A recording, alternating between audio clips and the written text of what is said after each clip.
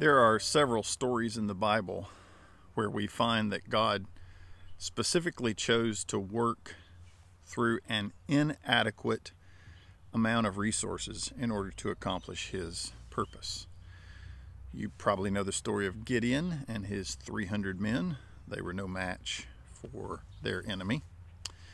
Perhaps you know the story of the woman with the cruse of oil that didn't run out, and the little barrel of meal that didn't run out.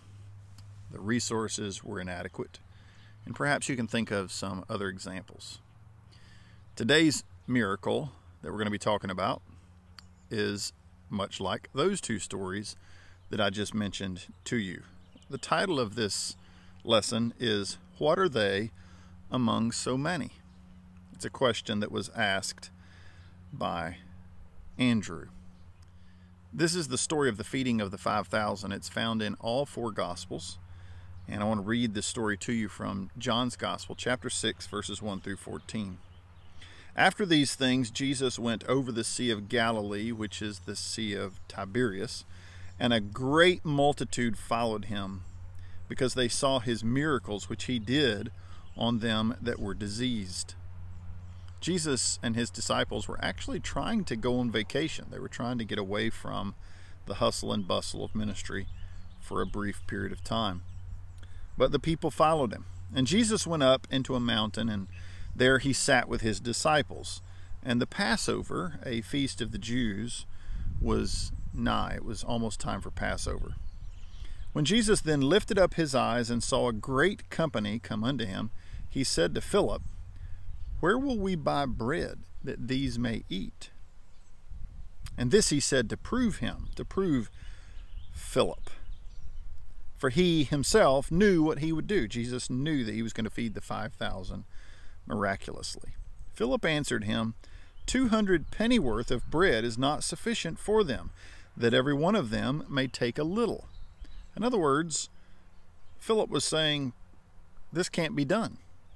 Even if we had a whole bunch of bread, we wouldn't be able to feed all of these people, even if they just took a little bit.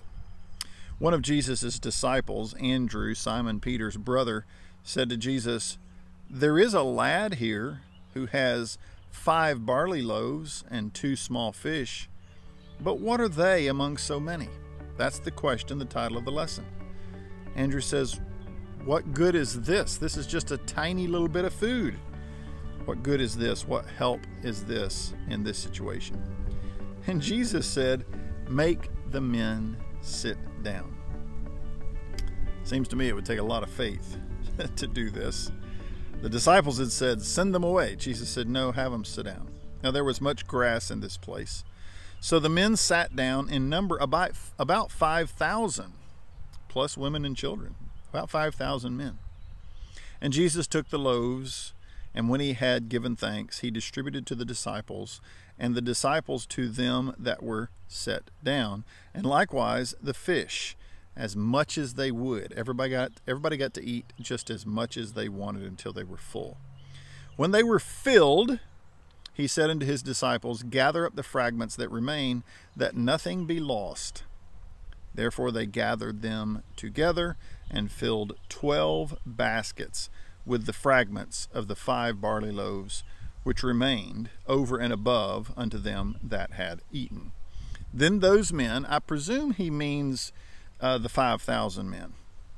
Then those men, when they had seen the miracle that Jesus did, said, this is of a truth that prophet. You have to look into Moses' writings, Deuteronomy chapter 18, to figure out that they were saying, we believe this is the Messiah.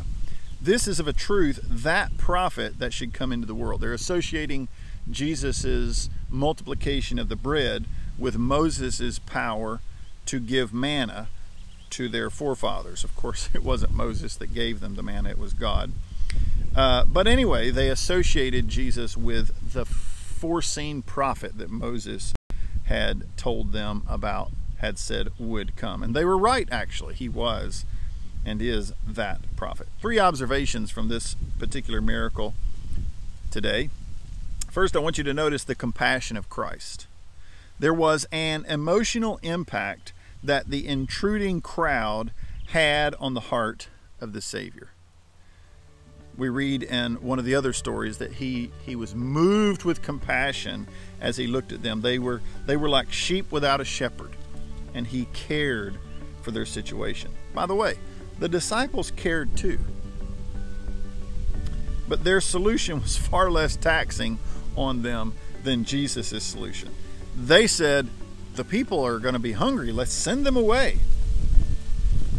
Jesus said, no, have them sit down. And Jesus entered into their dilemma with them. And he intervened mercifully. He intervened and helped them out with their problem. He intervened mercifully. So Jesus had compassion. We have the compassion of Christ that we see here. He cared about their situation. Even though it was just a temporary situation, they were hungry. Then secondly, we see the command that Christ gave to his disciples.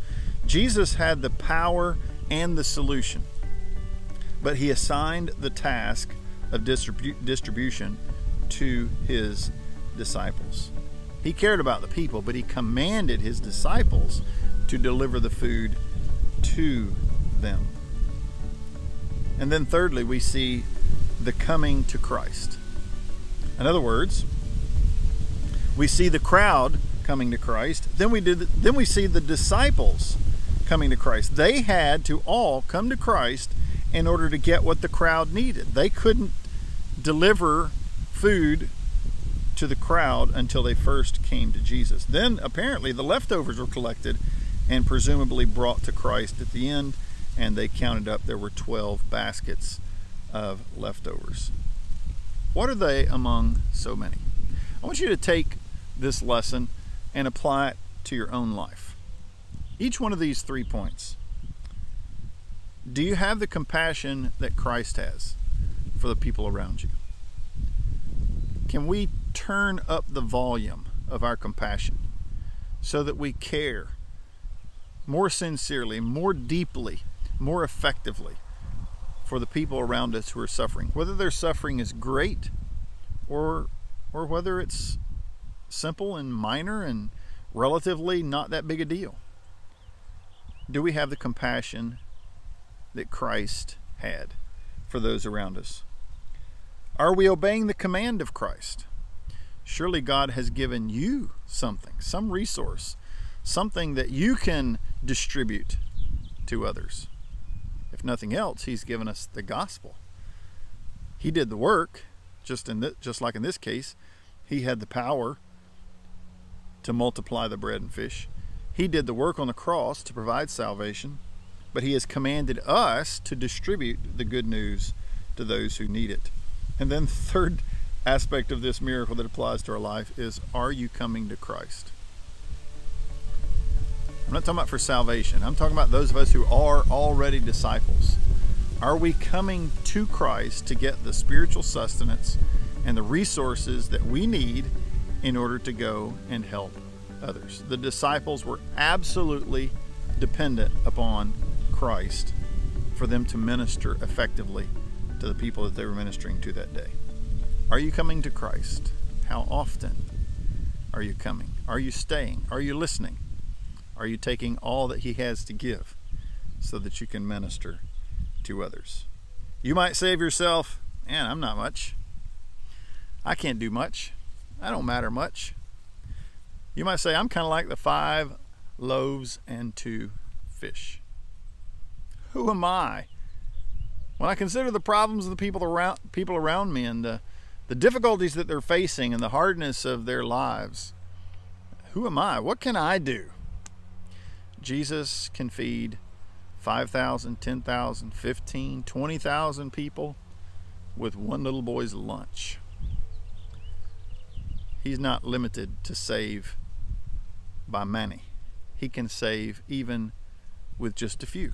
He can take a little and do much with it. There's a song that you may have heard before, little is much when God is in it.